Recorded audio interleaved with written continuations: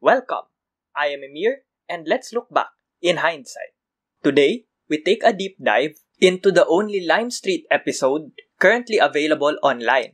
If you haven't seen my introductory video on the show, you may watch it by clicking the links here.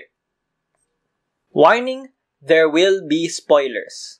The episode begins with the pilots and the cabin crew of a plane who pretend that the plane had been hijacked by a man who demanded ransom money.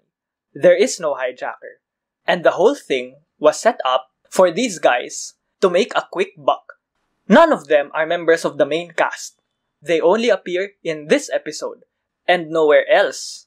So, why should we care about them? Simple. They're the culprits of the mystery of the week.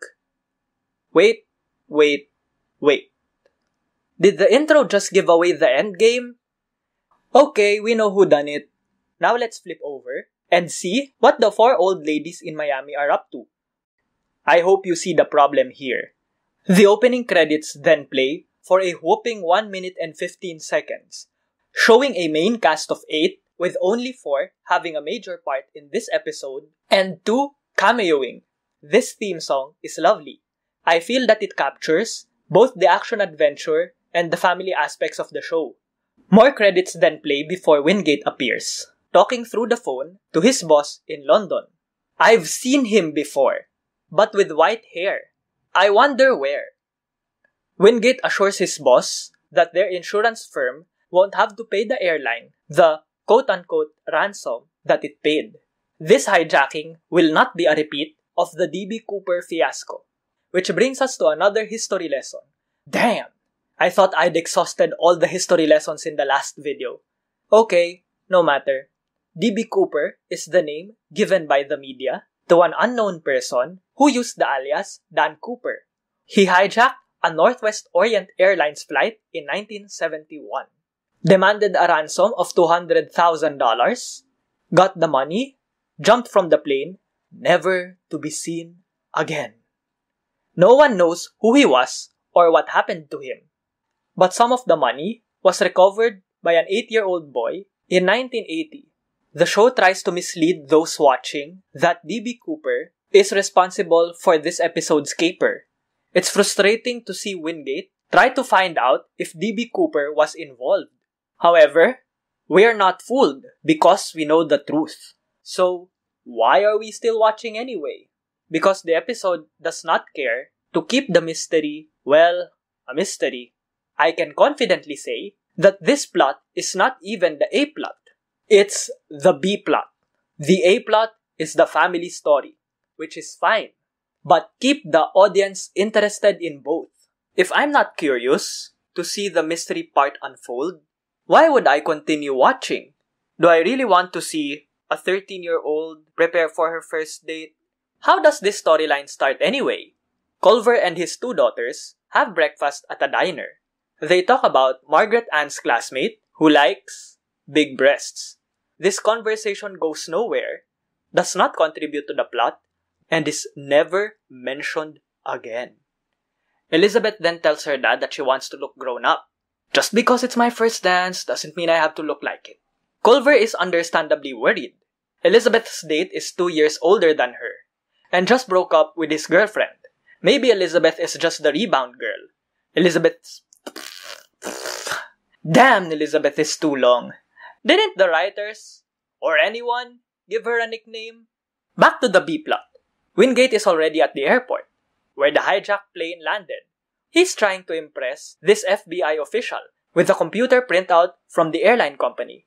There's this subplot of Wingate trying to suck up to the FBI but failing miserably. It's hard to watch without squirming. Elizabeth drives her family back to their farm. She complains, I'm never gonna be a good driver. Culver assures her, well, you have plenty of time to practice. Culver then reminds her daughter that she's not allowed to car date. And Margaret Ann tells her sister, and you're not allowed to be acting sexy either, right, Dad? The B plot finally gets hold of Culver, and he flies off to meet Wingate. The duo get a tip that the pilot and the co-pilot own a business at the airport. called The Takeoff. What kind of business is that? A strip club without any stripping.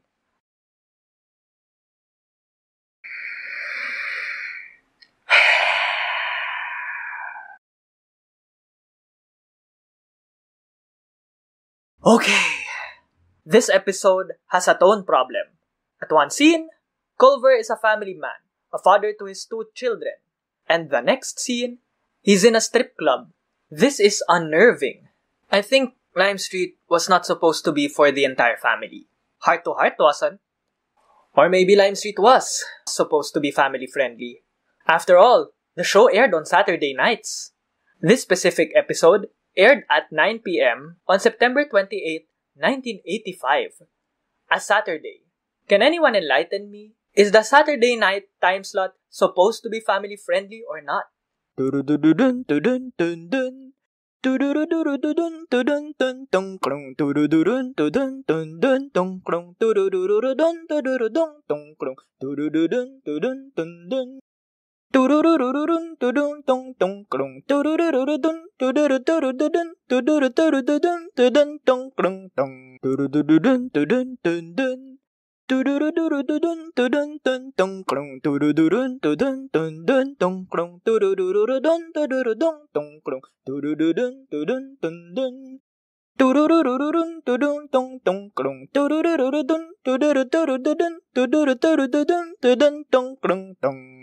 Culver uses Elizabeth's Girl Scout troop to look for the duffel bag containing the money. They instead find an unopened parachute hanging from a tree. This discovery ends up 1. Pissing off the FBI, and 2. In the papers. I just love how that headline is written, focusing on who discovered the unopened parachute, instead of, the fact that it was found. It's like those headlines from Back to the Future Part 2. Finally, after 20 minutes of the uninteresting B-plot, we get to see the main plot again. Elizabeth tries out a black dress that everyone likes. Well, except for the dad. Culver notices that his elder daughter has been shaving her legs. He's understandably upset and having daddy issues problems.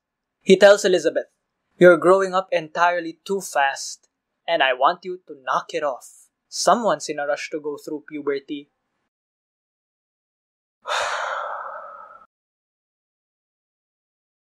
Finally, Margaret Ann calls Elizabeth out. You know what? Toot it. I'm calling Elizabeth Samantha or Sam for the rest of this review. 3 reasons. 1. Elizabeth is just 1 syllable too many. Samantha. Elizabeth. 2. The name Elizabeth reminds me of an old lady. And 3. Sam in this episode is not really playing a role. Here, she's no child diplomat, youth ambassador, or a journalist. Here, she's playing a 13-year-old girl. In short, she's playing herself. And it's not too hard to play yourself on TV. Or is it? Anyway, Margaret Ann, damn, that name is too long. I'll just call her Maya. Same reason. She's playing a 7-year-old here, aka herself. Sounds good? Okay. Maya says something that contributes to the mystery plot. Boy, too bad there's not some machine on the other side to suck it out, huh, Dad?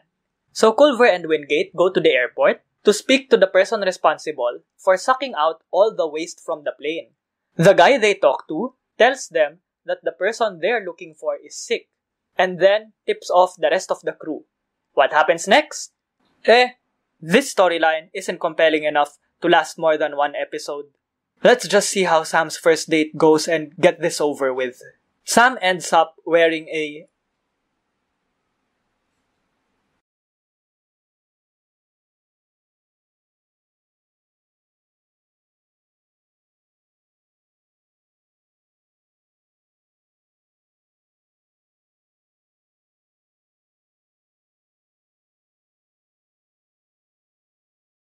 Everyone's problem with this scene is this. Who wears a dress on a date in the 80s? The answer is simple.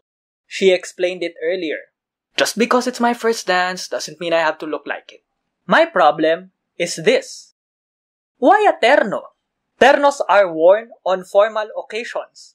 Certainly not on first dates. And certainly not by teenagers. One thing's for sure, anime Samantha will never wear a dress like that, nor have that hair.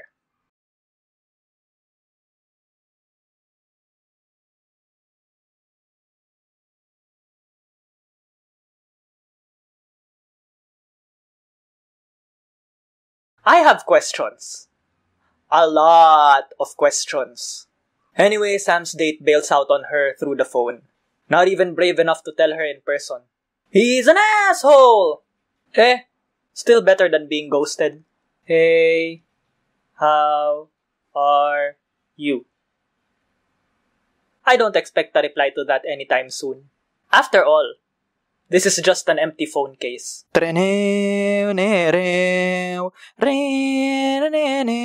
Upset, Sam goes to her bedroom. Culver follows. I like how Maya took a piece of candy and shoved it down her mouth. Nice touch. I'm not gonna spoil what happens next. This is the climax of the episode. It's both a touching and a painful scene, considering how Samantha's story played out in real life. Out of all the scenes in this episode, it's worth watching. I promise. Roll credits with a blooper, the dedication card, and Coca-Cola. New Coke most probably. This is 1985 after all. And that was Lime Street, the mystery of Flight 401. What did I think of it? One word. Frustrating. Frustrating because the show had and still has potential. I haven't seen a show with this premise. And when I do, it's usually an uncle and animated. Well, there's one non-animated medium at the top of my head, which involved a dad. But that was a movie, not a show. Having a detective dad can lead to many adventures and mysteries, either for a single episode or a story arc. And the entire family can join in. I like seeing Robert Wagner as a dad. As Culver, he is firm, but he's not heartless. I like seeing Sam and Maya. Their dynamic as sisters is fun to watch. Some teasing there, but just playful. Trust me, it can be worse. No, I never saw that one. Oof. Maya's character in this Lime Street episode is not unchecked. She's not, I'm younger and cuter so I can get away with anything. When Margaret Ann tells Elizabeth not to act sexy on a date, Culver tells her off. I can handle this myself. I also like how Margaret Ann contributes to the mystery story with her one line. Boy, too bad there's not some machine on the other side to suck it out, huh, Dad? This could have been a regular thing on the show. Have her say one-liners while Culver is doing something daddy-related. A line which points the mystery plot to a new lead. Let's talk about the older sister now. Sam believably plays the role of a teenage girl. Because of course, she was one. Unlike her appearance on The Tonight Show and the Disney Channel special that she hosted, Sam doesn't seem uncomfortable here. She appears to be at ease. It was nice to see her growing up here. She certainly wasn't the 11-year-old who went to the Soviet Union. Not anymore. The family plot is good. The problem is everything else. The episode exposed from the start whodunit. What keeps the audience from getting vested then? Even Scooby-Doo unmasks the villain at the end of each episode. The Mentalist, another detective series that I watched, showed what really happened near the close, not the start, of each episode. No wonder people tuned in to the Four Grannies instead. I grew impatient watching Wingate try to follow the angle that somehow D.B. Cooper was involved. Where does it lead to? Nothing. Because the audience already knows what really happened. Besides that, Wingate spends much of the episode getting into the good graces of the FBI. What for? Obviously, the FBI, a government body, won't want to be overshadowed and encroached upon by two mere private investigators. Most of the progress in uncovering the mystery comes from Culver, who, from the very beginning, suspects that the flight crew was responsible. Is Wingate just the second banana? Let the fine British chap have his glory. If there's any consolation, at least he gets the girl this time, and not Culver. I'm glad I've seen this episode. I'm happy it's online. I don't think I'll watch it again though. Do you agree with what I've said in this review?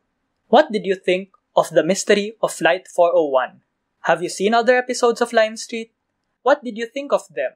Where can I watch all these other episodes? What are your thoughts on them? Did you work on the show? What are your memories on working in Lime Street? Could the show have survived without Samantha? Would Lime Street have succeeded if she lived? Are Saturday nights supposed to be for family-friendly shows? Do you think Lime Street is a family-friendly show? Can a show like it work today? Should it be remade? Please comment below. Please like and share this video. Subscribe and ring the bell to be instantly notified of future episodes of In Hindsight / Balik Tanaw. Thanks for watching. This is the point of the episode where I sing. Here's Jim Croce's Time in a Bottle, which perfectly fits this scene. If I could save time in a bottle, first thing that I'd like to do is to spend every day till eternity passes away, just to spend them with you. But there never seems to be enough time to do the things that you wanna do once you find them. I've looked around enough to know that you're the one I wanna go through time with.